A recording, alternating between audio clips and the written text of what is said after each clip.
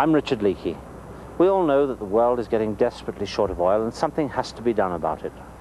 One of the more promising and exciting developments of the present time is HPVs, the human-powered vehicles. To most of us, that means a bicycle, a vehicle used extensively in some parts of the world, but seldom taken seriously in America. But the range of HPVs is much larger than that, fulfilling different needs for everyone involved in developing them. Whatever they look like, they're all intended to move people around as efficiently as possible. Steve Roberts has needs that are not unusual for an urban dweller working out of an office, and his bicycle is unlike any other you're likely to pass. That's right, Steve lives on this bicycle.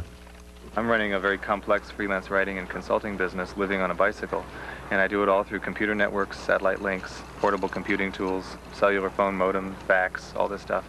And I'm doing it under solar power on a bicycle. Now there's a message in that. I think human-powered vehicles can go a long way toward helping with air pollution and other environmental problems. It's going to take more of an infrastructure than it currently has, though. You know, we can produce very beautiful human-powered machines, but if the only facilities for riding them are existing roads in company with motorized vehicles, then very few people are going to want to do it. I mean, who wants to risk their life to commute every day to work? I've seen people jump in a car to go 2 blocks to a store. You know, it's sheer insanity because for so long it's been considered to be free. You know, gas is cheap according to most people's budgets.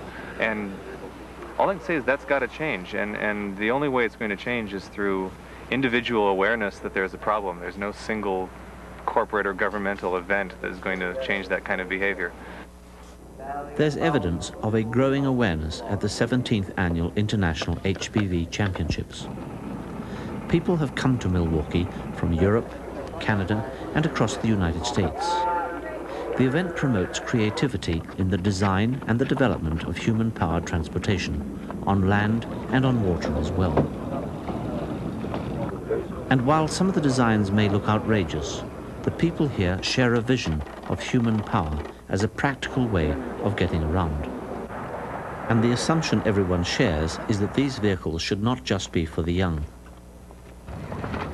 I'm 56 years old, and I really think that there's a mindset in this world that when you start to get in your 50s, your 60s, that you're over the hill. I really don't think you are. I want to build a commuter vehicle that I can go out and pretty well guarantee myself 20 miles an hour in comfort.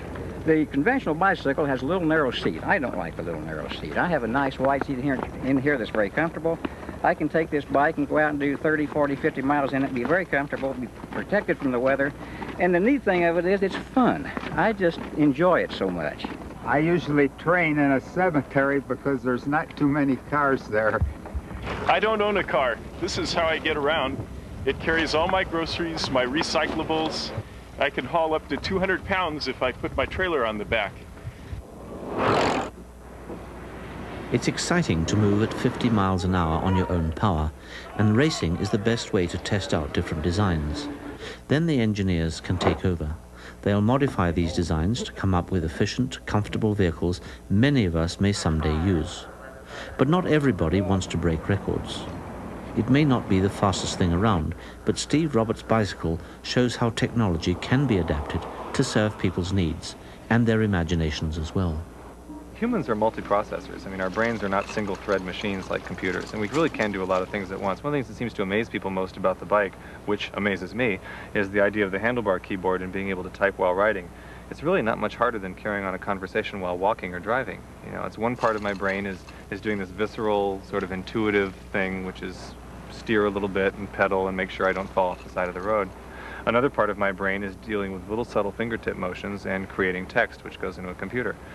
There's a 2-meter ham radio in the console and a much larger system in the back and a little push-to-talk switch in the handlebars, and I can chat with people while I'm doing all of the above. This device is a private eye. It's a heads-up display, and it creates it's a 720 by 280 computer screen that appears to be floating in space somewhere out in front of me. This is a 72-watt array from SolarX. It puts about 5 amps into my 12-volt batteries and is my primary power source.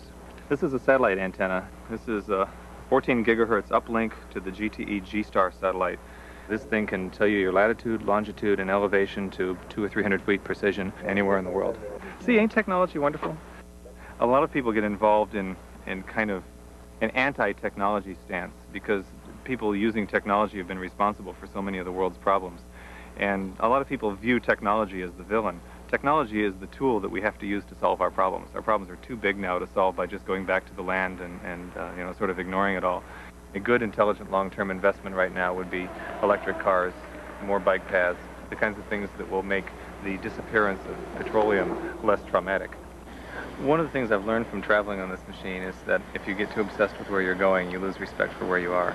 And at first that seemed to me to be a rule about bicycle travel, and it started becoming obvious that it's a rule about life. If you think too much about your destination, then everything between here and there is an obstacle. And I think that's a big psychological change that has to happen with people, because perfectly nice people become quite obnoxious sometimes when they're behind a wheel. And that doesn't happen to people on bicycles.